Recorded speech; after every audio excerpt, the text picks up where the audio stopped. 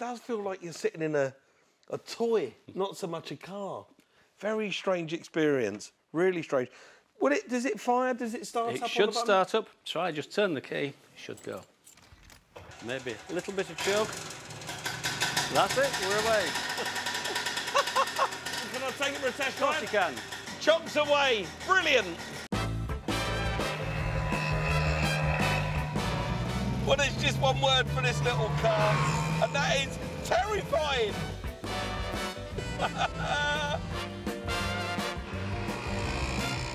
It is hard to give this car a rational road test because it comes from the austerity period just after the war when people would do anything to get in a car. This was a step up from a motorbike and sidecar. This car does feel incredibly small. It's only 3 metres long by about 1 metre wide at its widest point, which is the front wheels.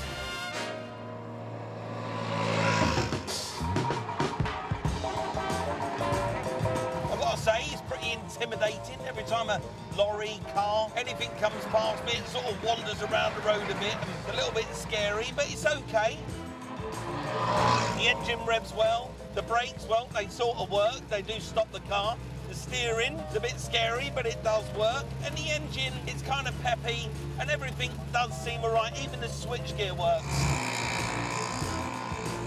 The bits that need doing, I've changed the paint. I'll do something with this canopy because it's not very nice, and it definitely needs tidying up on the interior. So although this does seem like a sorted little classic, there's still plenty of work to do.